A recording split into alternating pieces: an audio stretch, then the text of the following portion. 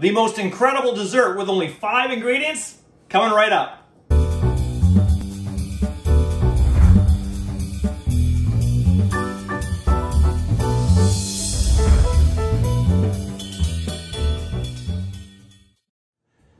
Hey, Chef Dez coming at you, corporate chef of BC Egg. We're here to make, you got it, classic creme brulee.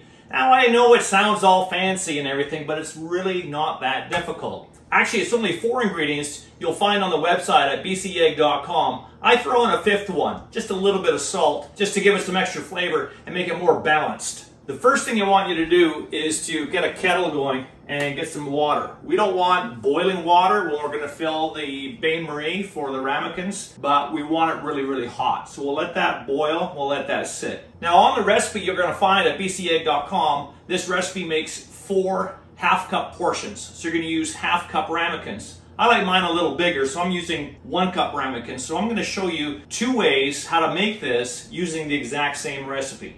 All we're doing is timesing that recipe by 1.5 and doing 1-cup ramekins. For the recipe for 4 servings at a half cup each you're going to find on the website, you use 4 BC eggs. For the ones I'm doing now, for the 1-cup ramekins, I'm using 6 BC eggs. We're going to put them in a container, a baking dish, where there's enough room for them to sit. You always want to cook custards in a bain-marie atmosphere. That means having the hot water all the way around them so the custards cook really evenly. I have my oven, because this is only 4 portions, I can fit it in my toaster oven. So I have it preheated at 325 degrees. I have my ramekins ready to go. And you're not doing anything to ramekins. There's no preparation required. You don't butter them, you don't have to do anything. Just put them in there. Make sure that they're oven-safe ramekins. The next thing we're going to want to do is get some full-fat whipping cream. So this is 33 to 35% milk fat whipping cream. Yes, it's not a diet dessert for sure, but it's well worth it for a splurge. We're going to take that cream on the stovetop and medium high, but it's only going to be on there for a short time. Then we want to crack our yolks. We want to separate our egg whites from our egg yolks. And we want the egg yolks in the bowl. I'm going to show you an easy way to separate your egg whites from your egg yolks. Just run them in your fingers like that. And the egg whites, when they're really fresh, you'll see that they're really thick like that.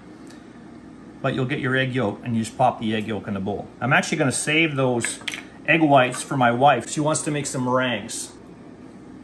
So again, just do all these until I have all 6 yolks in the mixing bowl.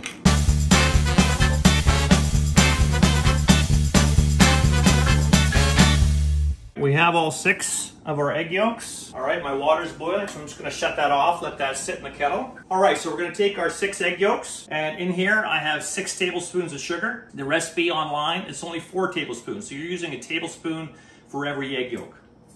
Here's my addition. I'm putting a little bit of salt. I'm using a 1/4 teaspoon of salt for these big portions, and I would use just under 1/8 of a teaspoon, just a pinch if you're following the recipe online to the T. Whip them together until they look pale yellow. What this does, this is really important. This creates a really nice smooth texture. If you're creating something like a creme caramel, where you have to unmold the custards from the ramekin and put them on a plate and you want them to stand on their own, then you don't want to whip your eggs too much, and that will create a firmer texture in your custard. By whipping your egg yolks with your sugar until they become really, really whipped, about 1 to 2 minutes, okay? So you have that nice pale yellow. It's going to create a lot softer, more velvety texture in your custard. And that's going to be perfect. So we're going to serve it right in the ramekin. It doesn't have to be unmolded from the ramekin. And you want people to just taste that beautiful, luscious texture of the custard. You could do this in the stand mixer if you wanted to, but it's only a minute or 2. Look at that, beautiful. We're gonna have a look at our cream. So what you wanna look for your cream is you wanna see just a few bubbles coming up around the edges. You'll see some steam coming off there. So we're almost there. We wanna make sure that your cream is not boiling. We're not looking for that. If you use boiling cream, a lot greater chance of you curdling these egg yolks. We don't wanna do that. We wanna cook these very slowly. We're gonna temper them. What I'm using here is a damp dishcloth, so I can put my bowl on here, and so it doesn't move when I'm pouring the cream into here, okay? It makes it a little bit easier. If you have some extra hands in the kitchen and somebody can hold that bowl for you while you're doing it, fantastic. I don't have that today. All right, our cream is ready. I'm gonna shut off my burner, and we're gonna drizzle this in really slowly as an extra precaution to make sure that you don't curdle your eggs, is to make sure you use cold eggs right from the fridge, okay? As colder the better, gives you extra protection. But regardless, this cream is almost at boiling, it's really hot. So you want to drizzle in really slow, and this is called tempering the eggs. We're going to make sure that they just rise in temperature very slowly. So we're just going to drizzle it in very slowly and be very thorough in our mixing. Very slow at first, because remember, you're introducing really, really hot cream. And as the egg yolks start to become warmer, we can drizzle it in a little bit faster.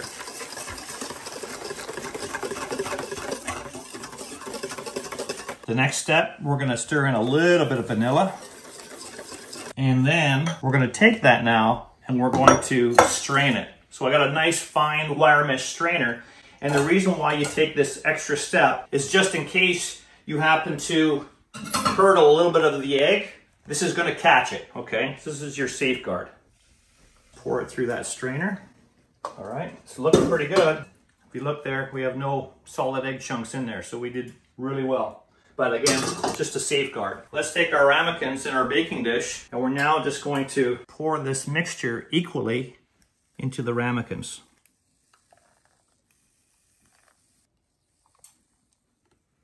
Now, when you're getting the hot water in your baking dish, a really good tip is to make sure you take your baking dish close to your oven door. So you're not carrying it, trying to balance with really hot water. You're going to end up spilling it on your feet. We'll take our water now, and we're going to fill the baking dish just until the water comes about halfway or a little past halfway of the ramekins. This will help cook them more evenly.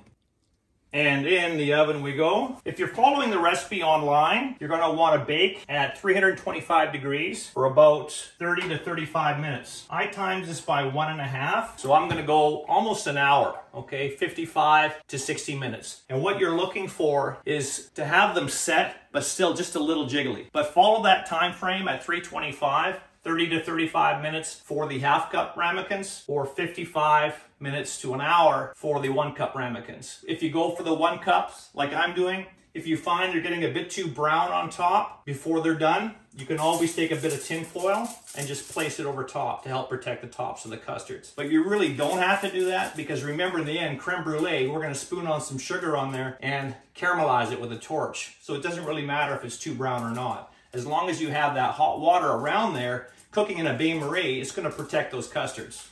When they come out, you want to make sure you cool them on a rack. Get them out of the water so they can stop cooking. Put them on a rack. Let them sit at room temperature for a little bit. And then transfer those to the refrigerator. And chill them for at least a couple hours, but best overnight. All right, we have them chilled. Beautiful little custards. And here's where we're going to do the next step. You want to take about 1 to 1.5 teaspoons of that white granulated sugar and just put it on top evenly. And then we're going to torch it. And it's going to make a nice crisp caramel crust. You want to make sure it's browned, but not black. Okay, you're going to get a little bit of black around the edges and stuff. It's good to have a little culinary torch in the kitchen. It's going to smoke a little bit like that. Just let it cool. And what that does, creates that hard crust, but you have to let it sit. So you could take it right now and you could put it in the refrigerator for about a couple hours. So you're not doing this part until you're about to serve it. Put all the sugar in all the ones that you're going to serve, take the torch to it, and then let it sit for about 5 minutes, or put it in the refrigerator for up to 2 hours. If you're planning to have your dessert longer than 2 hours, I would wait to do this part with the sugar. Remember, although this is an extravagant dessert, BC eggs are very healthy for you. I mean, we're talking 6 grams per egg of the highest quality protein you can get, 14 key nutrients, and all 9 essential amino acids in every single egg. So if you haven't got BC eggs in your diet, you're missing out. You really are. So it sat here for a little bit. Listen to this. Hear that? It's a solid crust. Now you dive into it and you break it like that and you spoon some out. And even though this is only a handful of ingredients, it tastes incredible. You're going to want to make this, and it's so easy. This is Chef Dez signing out from BC Egg. Check out bcegg.com for a whole bunch of great recipes, tips, and tricks. Where are you getting your protein from?